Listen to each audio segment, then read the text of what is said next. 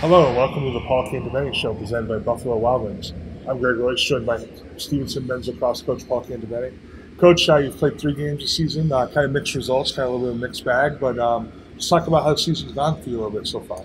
It's been a little bit up and down a little bit. I think that we played really well at times, but I think we've also not been up to the job at times as well. I think that we got some good kids and we're putting ourselves in some situations, but we need to be a little mentally tougher, and we need to play in the fourth quarter a lot better. I think the 2 games that we've lost, the fourth quarter's really not been our best quarter, and we need to do some better things there. We've been in position each of those 2 losses to kind of get back into games, and we kind of find a way to make the plays to lose the game instead of make the plays to win the game. But we still like our team, and we still got a lot of great games left, and I think there's a lot of good things on the horizon for us. Yeah, certainly. Certainly probably your most complete game of the season was the Denison game. You go out to Denison, obviously a tough place to play, a tough team to beat on the road, and you're able to go out there and beat them, got off to a quick start. Talk a little bit about that game and how that could go. Well, anytime you get on the bus, have to travel 7 hours to go out to play somebody, it's going to be a little tough. But it was good to get away a little bit, I think, and get the team together and bond a little bit. So it was well, and we were able to get off to a great start and get on top of them early. And I think they kind of was like the opposite of kind of us a little bit, is that they kind of made a lot of plays to help us out and make it easier on us, and we took advantage of those.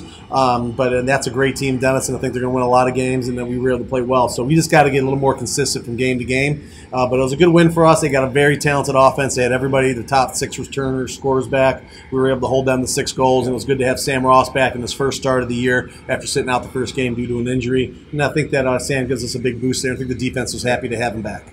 Yeah, absolutely. And then obviously this past Saturday you played Gettysburg, again, kind of a game you fell behind a little bit, but battled back a couple times. Like you said, that fourth quarter kind of did you in a little bit. Yeah, we got kind of behind early. I think we just made a lot of fundamental mistakes and kind of gave them some easy goals early, which they were a good team. They're going to take advantage of. And, we got back to 10-7 there, and we had 2 chances to get to 10-8. It could have been 10-9. And then in the fourth quarter, we kind of just made some silly mistakes here or there. And I think Sam just kind of missed a few shots that he usually has because he was just a little frustrated probably. And they got on us. And that's a good team. They're going to win a lot of games as well in a really tough conference. And so, we played 3 ranked teams, all that are now ranked in the top probably 13 or 14 in the country, and we got 3 more coming or 4 more coming. So we got to continue to be ready.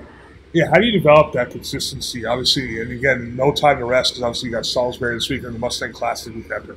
How do you continue to try to develop that consistency so you can play a full 60 minutes? Well, we got great kids. I think the first thing to know is we got great kids that care, and we have a lot of talent, but they have to find a way to start to sacrifice a little bit more for themselves in order to help the team out. I think a lot of our guys are trying to help everybody else out instead of just doing your job, which is a great trait to help your teammates out, but we got to start doing our jobs better and start winning our matchups better. And I think if we can start doing that better, especially in the fourth quarter, it's going to give us a chance in all our games. We just got to get better in that fourth quarter, win our matchup, make the plays we need to win, and be a little more mentally tougher, and I think things will come. And we're going to have a lot of great teams that continue to get that ready until we get in the conference play, and that's why we play the schedule that we do, and that's why we like to do it.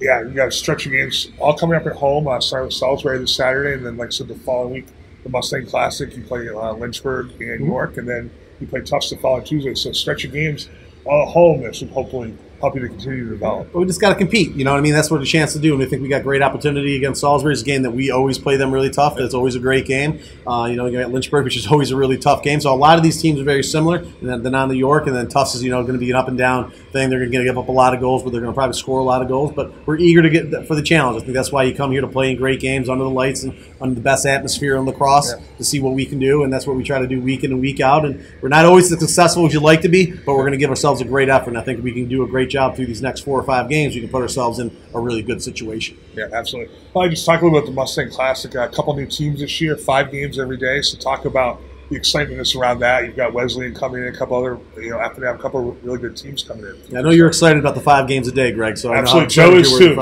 So. We like to keep you busy, but we appreciate all the hard work you guys do. But it's a chance to add Middlebury and Wesleyan this year was a really good thing for us. They kind of called and go, "We'd love to come here and play and be a part of it." And so we added them. And anytime you add the defending national champ into that, I think it's a good thing. And getting Franklin and Marshall involved this year is another great team that we're able to get in there. And but it's a great event, and you're going to see a lot of great lacrosse over 10 hours a day. And I don't think anybody else puts anything on like that or is willing to do. So I give our school a lot of credit, and the security and our AD and all the people in the athletic department who do such a great job to put this on. It's not just me out there go, "Hey, let's play some lax."